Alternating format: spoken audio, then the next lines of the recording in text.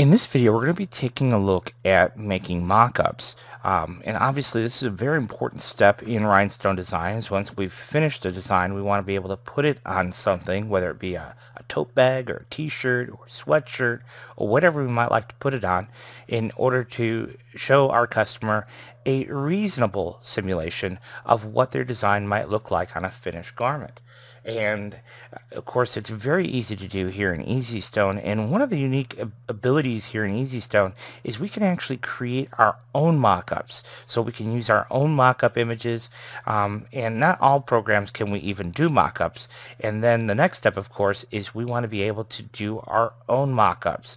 And so we've built EasyStone in such a way where it's really simple for us to create our own mock-up templates that we can use again and again.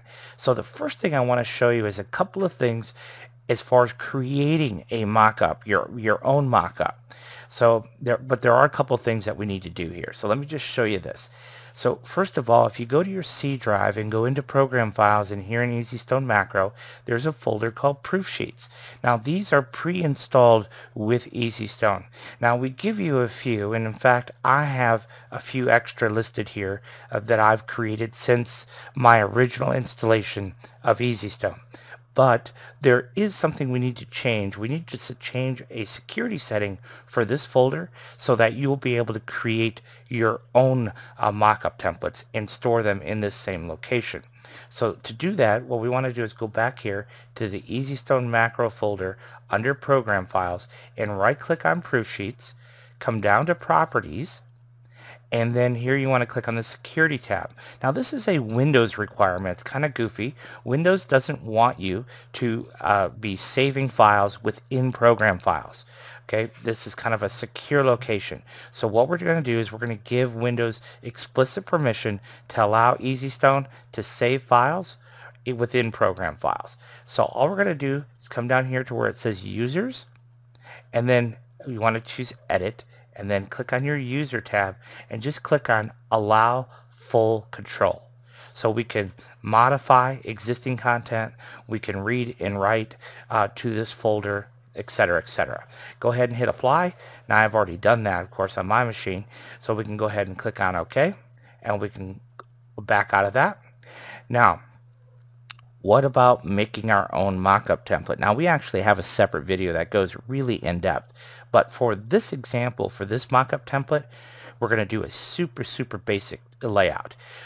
So we're going to come in here to Proof Sheets, and for our purpose, it doesn't matter which one of these we select.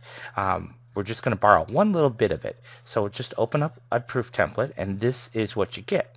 Now there's a bunch of information here. Again, we won't go into it, what's all here, but see this little colored square? We need that little colored square. So we're just going to copy that, Control C to the clipboard, and then I have a new template that I've been kind of manipulating. So I want to open that up.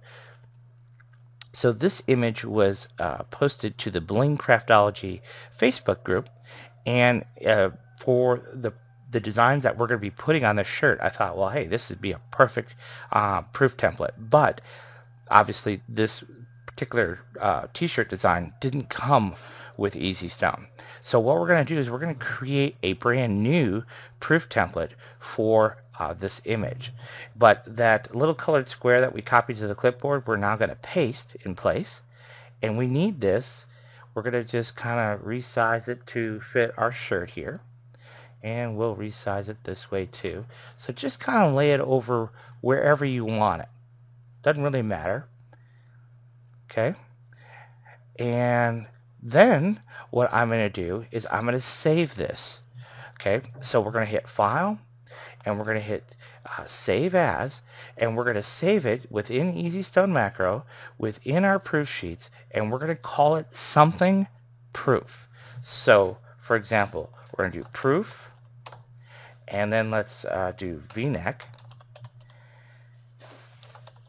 football jersey, woman, whatever you want, or maybe we'll I think this is called Enza brand. We'll give it some type of description that makes sense to you. Alright, so once we've done that, we'll go ahead and hit save. And because we gave Windows explicit permission, it in fact allowed us to save this template in that proof location. So now we can go ahead and close this out. And we'll close this out as well. We're not going to save the changes. So now the fun part. Now we actually get to create our mockup. So that's how easy it is to create a very basic template. So let's look at a design to create our first mockup. Now, the design that we're going to use, I'm going to use an EPS file that we downloaded from our website, because this is probably the most typical way you guys will want to create mockups. Not necessarily every design that we create is going to be a design that we create in EasyStone. So we may buy a design. We may buy a design from Bling Art USA. We may download a design from a Facebook group. We may buy a design from the Rhinestone world. Wherever you're getting your designs from, it's going to be the same kind of across the board. So this is an EPS file that we've downloaded from our website. It's a brand new file that we just posted. And so we're going to delete everything but this version. So what we really need to do is we need to convert this design. If you didn't create it with EasyStone, we need to convert this design, and we need to create it or convert it so EasyStone understands what these stones are and what colors we want associated, because right now they're just a bunch of dots. Okay, it doesn't know what's an SS16, what's an SS10. It doesn't know any of that. And so we actually created a utility that will do that for us in just a second. And that's what's great, because it makes it really super simple. So again, this would be true with any third-party design. You'd go through the same process. So what we're going to do is just select the entire design, and we're going to click EP. And that is our Easy Prep utility. And then we're going to go ahead and choose Process by Color for this example. And what it does is it shows us a color. And so we're going to say, okay, well, we know we want those to be jet. So everything's listed alphabetically here. So we'll hit Process by Color. And then it's going to show us the next preview color, which in this case, it is citrine. And then the last color is going to be crystal. So there we go. So now the design has been converted into a format that EasyStone can understand. So what that means is we can come in here and get a stone report. So it breaks down all of the stones, that tells us what size the design is, and you can see it tells us SS6 and 10s for crystal, citrine, jet black, and the total number of stones in the design. So that's kind of handy. We can also click on Calculate Stone Cost, because we've already entered that data into EasyStone. So it's going to tell us we're going to use $4.33 worth of stones. So that's kind of nice as well. But what we can also do is we can simulate this design. So instead of just, you can see these are just circles, we can actually convert these into a simulated stone. So to do that, we're just going to select our design, and we're going to right click on S for Simulate, and it's going to simulate the design. Now this would not be possible if we didn't first convert the design. So now you can kind of see what it looks like. These are all simulated rhinestones. So now we can go ahead and put it on a shirt. So what we're going to do that is just go ahead and select the entire design, come over here to MU, and that is for mockup, and it's going to analyze our design, and then it gives us this proof sheet box here. So we're going to select proof form, and remember that one that we saved earlier. Let's find it. There it is, proof V-neck football jersey Enza. So we're going to select that. Now our mockup tool is pretty advanced. There's all kinds of things we can do to it. We can enter our business contact info, we can enter our customer contact info, and do all kinds of crazy things, and it will show up on our proof sheet. Well, in this case, the particular template that we're using doesn't have all those fields to add all that data. So we'll get a warning message to say, hey, there's some missing data here.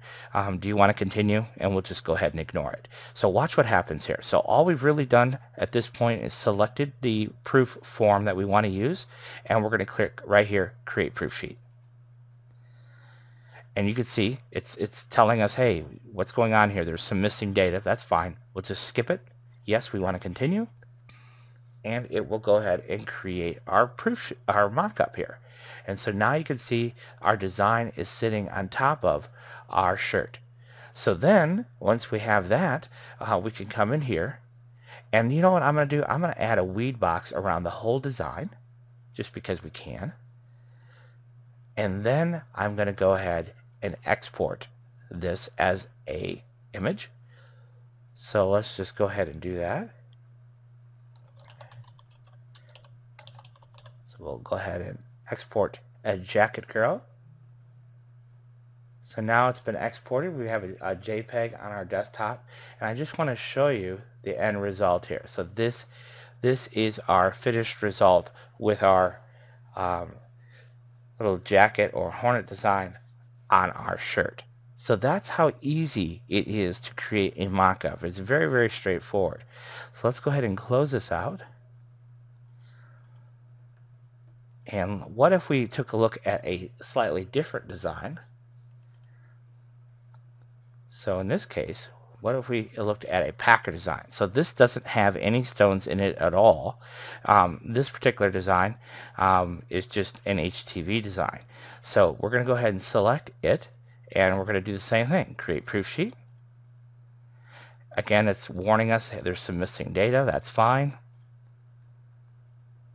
And there is the HTV design on our mock-up. And again, we could export in the same fashion. The other thing I want to point out in regards to these proof templates is I'm going to go ahead and add a weed box around this as well. But this setup could be any way we want. So remember that this template here that we created. So for example, what I mean by that is, let's say, what if we wanted to put a glitter background on it? However you want this to appear on your website. If you wanted to put your logo down here, you could put your logo down here. So every time you export a design, it would have your logo already in place. So you just set up this template however you want it to look, and then any design that you put on top of it will already be set up for you. So everything will look exactly identical. So anyhow, that is how you go about creating a mock-up, and you can see it's really, really super simple to do. And if you have any other questions in regards to mock-ups or setting up your mock-up template originally, feel free to give us a call or drop us an email, and we can walk you through that process a little bit more in detail. Thanks for watching.